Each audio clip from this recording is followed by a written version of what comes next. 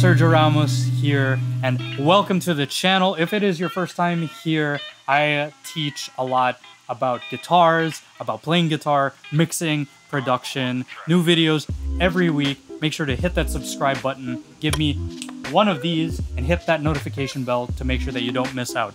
Okay, today, what are we doing? The good people over at Jolly Music have been teasing this. I've been really excited about it. Third iteration ng Jolly Music JCraft Strats and Telecasters nila. Pero yung nasend nila sa akin yung mga Strat. And they sent me yung Relic, and yung non-Relic in black. I just wanted to talk about the sounds, the features, what is new and improved from the first version. I demoed the original Tele.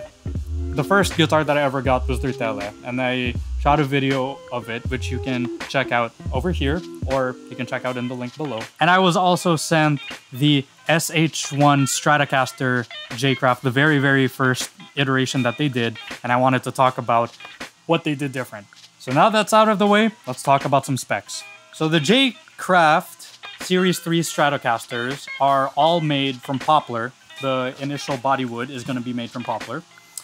Both of them, thickness-wise, are 43 millimeters. The trem on both of them is a vintage 6-screw, which has a big block on the back now, as opposed to yung mga mumurahing China blocks, which I think is one of the main things that really set apart JCraft from a lot of similar guitars in the price point, especially with the third iteration. They really took care of upgrading a lot of parts that initially I would upgrade if I had a guitar, but I think with this one I'm gonna leave a lot of it on kasi it's maganda na eh.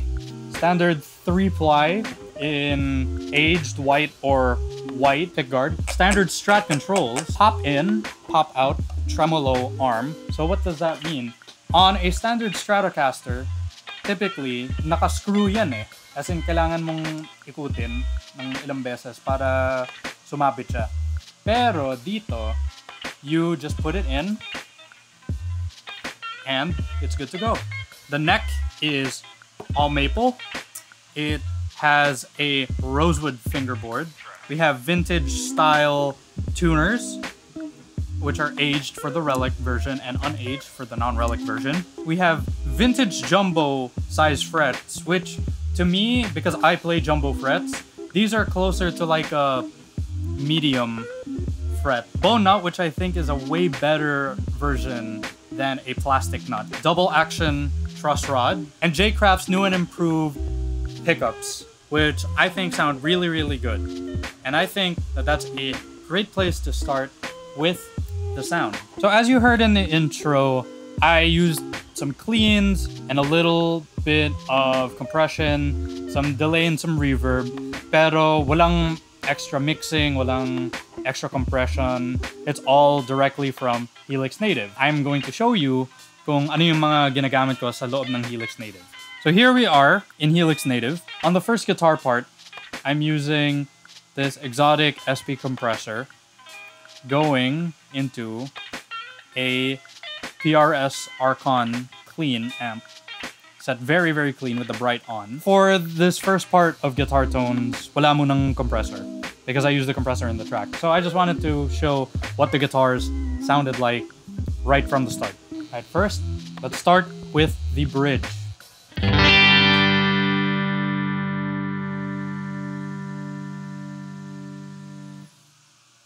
Bridge and middle.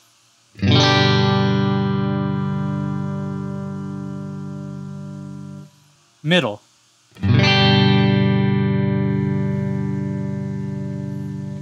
Middle and neck.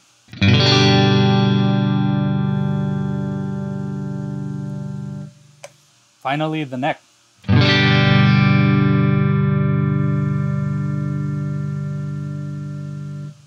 So things that I have noticed in the very short time of me with this guitar is that it is very vintage voiced, with a couple really interesting things. Typically, mas mababa yung output ng mga vintage pickups.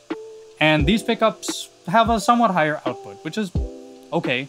It just means you need to timpla it a little bit differently. it sounds really, really good, especially on the cleans and for blues. So right here, I have an Analog Man Prince of Tone from my Helix, and this is what it sounds like.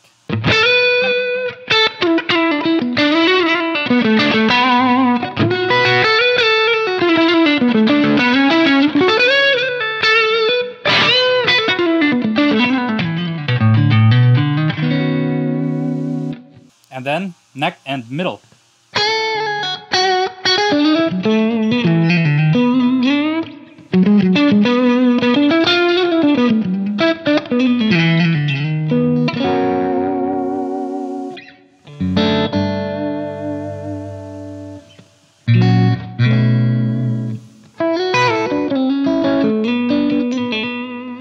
With the middle pickup, you can even get Stevie Ray Vaughan type guitar tones on Pride and Joy, for example.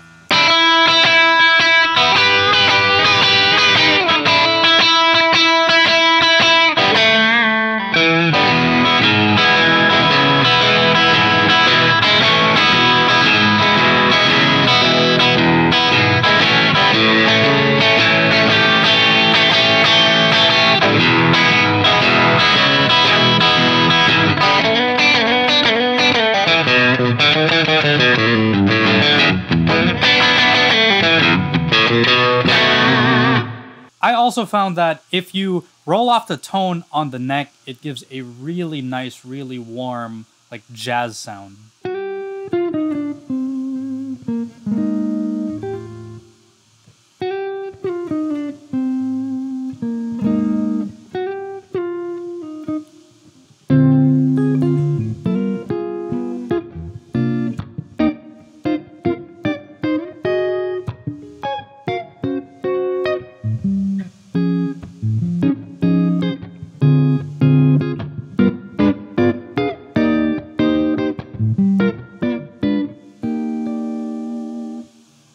So I've switched to the black Stratocaster now. It actually kind of sounds different. I'll do a little bit of some sound test comparisons at the very, very end of this section.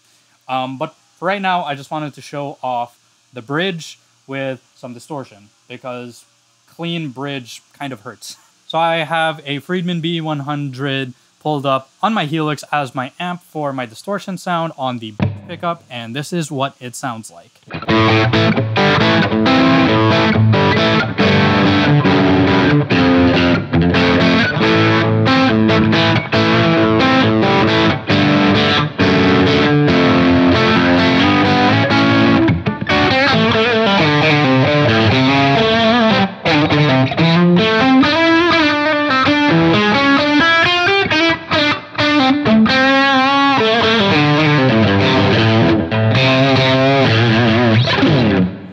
So I mentioned that there is a little bit of a sound difference between these two. I wanted to illustrate what that sound difference is, because something that I was actually kind of surprised at, and the people over at Jolly Music were kind of surprised at, is that your paint and the poly coating on your guitar actually changes the sound, and it actually adds a lot of weight to the guitar. So this guitar is 7.7 pounds and this guitar is 6.4. So I am going to be on position 2, which is going to be yung bridge at yung middle, and I'm going to play something which I'm sure a lot of people will know, and especially mga titos will know.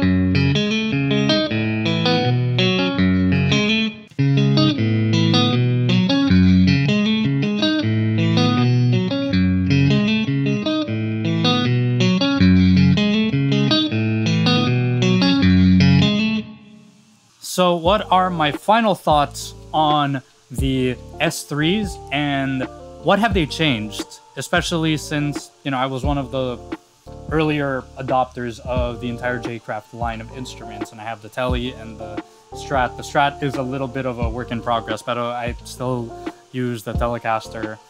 Number one thing that I noticed was that grabe yung resonance.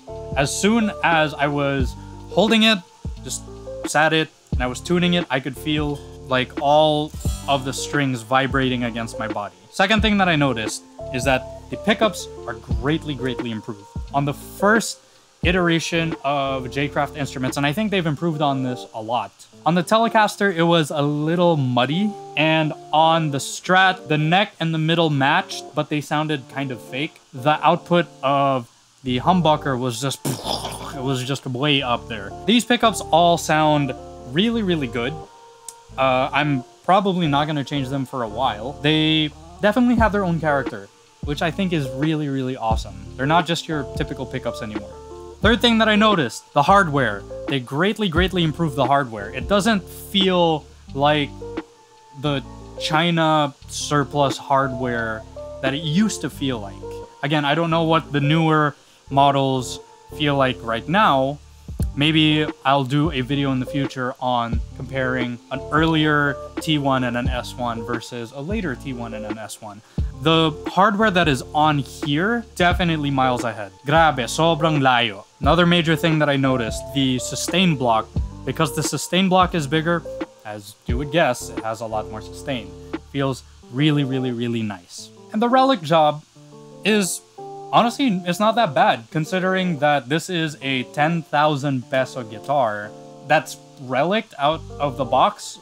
That's something that I've actually never seen before in all the years that I've been playing and looking and testing guitars. That's kind of unique, especially at that price point. I haven't seen other brands in that competitive range with the same attention to detail and quality as the JCraft guys have definitely put in. After I played a little bit with these instruments, I messaged the guys at JCraft and I just told them, after seeing where you guys have come from and seeing how far you've come in such a short span of time, I'm very proud of you guys. Honestly, this instrument right here, I'm proud to hold this instrument. It's, for its price especially, it's solid. It's really solid. And I can't thank the guys over at Jolly Music enough for sending me some of these to review. Thank you for watching this video up until this point. Make sure that you check one of these out over at one of the distributors down below. If you want to buy it, I'll leave the link down in the description. My name is Sergio Ramos. Thanks for watching. Have a great day.